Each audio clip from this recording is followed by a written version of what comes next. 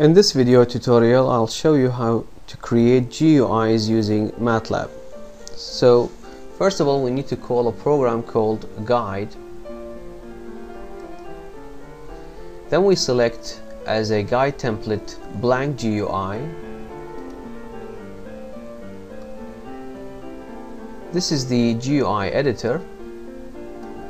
And let's say our program computes the factorial of a number, so there will be an input which will be the number, and there will be a button to calculate the factorial, and then there will be an output to display the result. So we need actually three objects here. So we will drag for the input this edit text.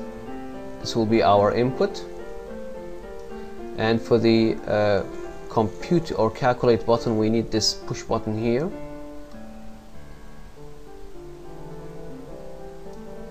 And for the output we need a static text, and we'll drag it here. Once we've finished placing our objects for the input and for the computation button and for the output, we need to change some of the properties of these objects by calling the property inspector. To do this, click on an object, right click, select property inspector.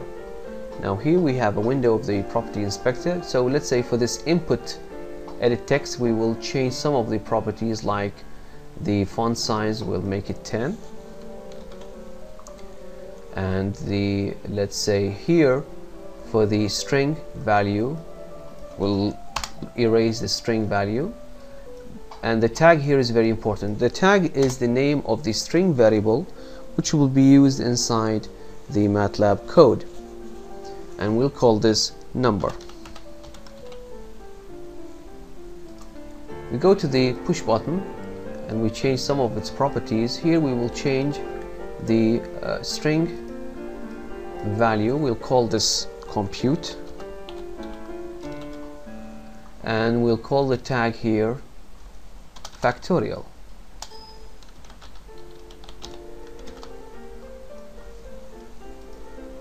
And for the static text we'll change some of the parameters here. For example, the background color will make it white, and the font size 10. We'll make the font weight bold, and here for the string we'll remove the string text here, and the tag which is the name of the string variable, we'll call this fact, short for factorial. Once we've finished with changing some of the properties of these objects using the inspector properties, the next thing to do is to compile and run the GUI by pressing this button here, selecting a name for the GUI. Let's call this factorial.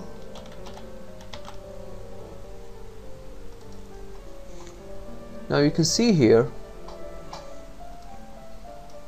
we have here in the current directory two files have been created, factorial.fig and factorial.m. The first one is the GUI itself, while the second one is the code, the automatically generated code, or the M file for the GUI.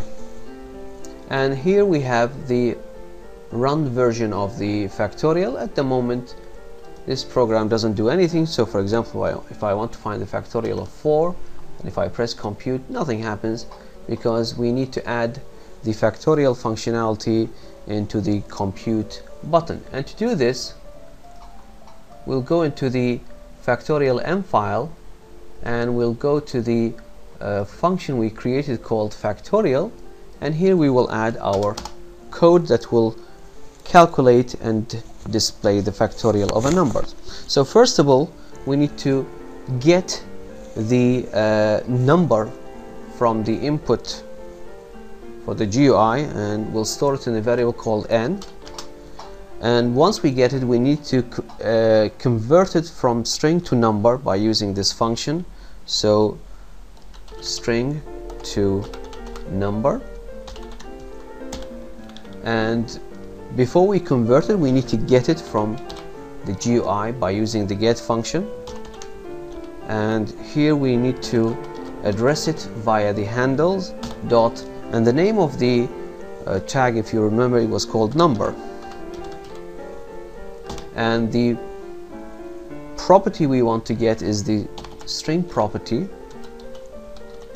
It means whatever the user inputs into the into that object, it will be copied into the variable n. So this will be our input statement. Now we need to do some processing. It means we have n, we need to calculate the factorial. So the algorithm for the factorial is written f equals 1. F will be the initial value of the factorial, and we'll use a simple loop, for loop, that will loop n times, and this is the iteration used to find the factorial.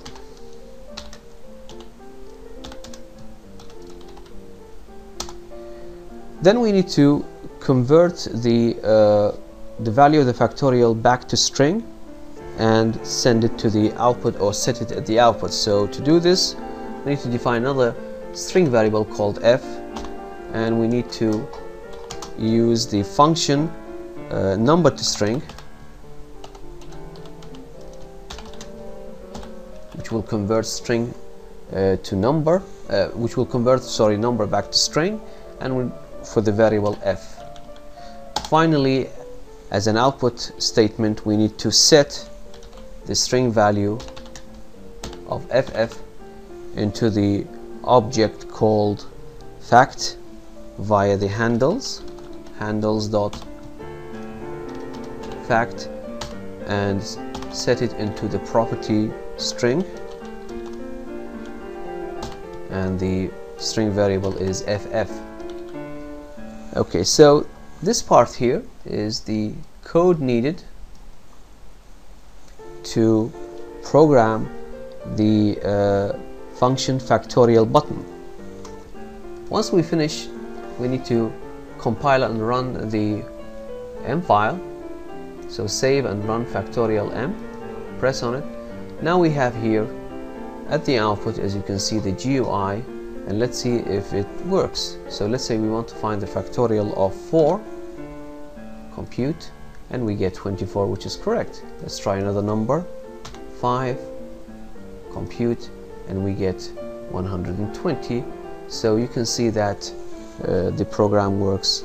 Of course, we can also add some text to the GUI to explain each object, for example for the input and for the output, and some title and header for the GUI.